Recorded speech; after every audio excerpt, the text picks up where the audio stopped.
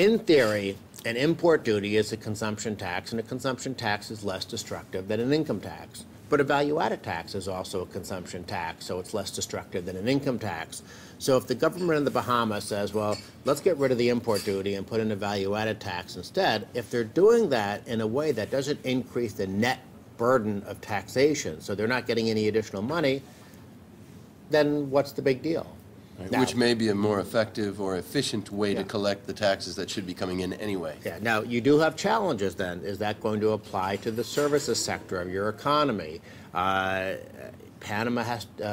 Bahamas has to compete with jurisdictions like Panama, the Cayman Islands, the Channel Islands. Of course, it has to compete with New York, which is a big offshore center. Nobody seems to understand that the U.S. is a tax haven for non-Americans. The same could be said for London. So the Bahamas is competing with a lot of jurisdictions around the world on services. You put in a VAT, you apply it to services, all of a sudden, what's the VAT rate? I don't know, 10%, 15%.